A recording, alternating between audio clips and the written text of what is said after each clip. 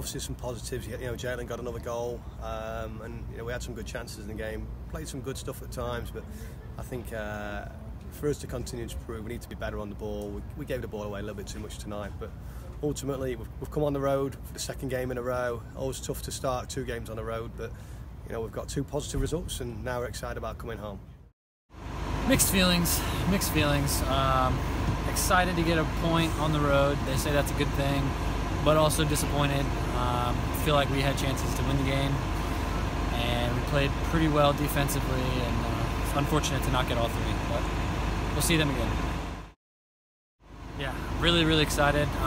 Got nothing but amazing support. Even have people all the way down here in Cary, so can't wait to see what it looks like at home. I really am excited for this club to do something special, and hopefully we can bring that on Wednesday.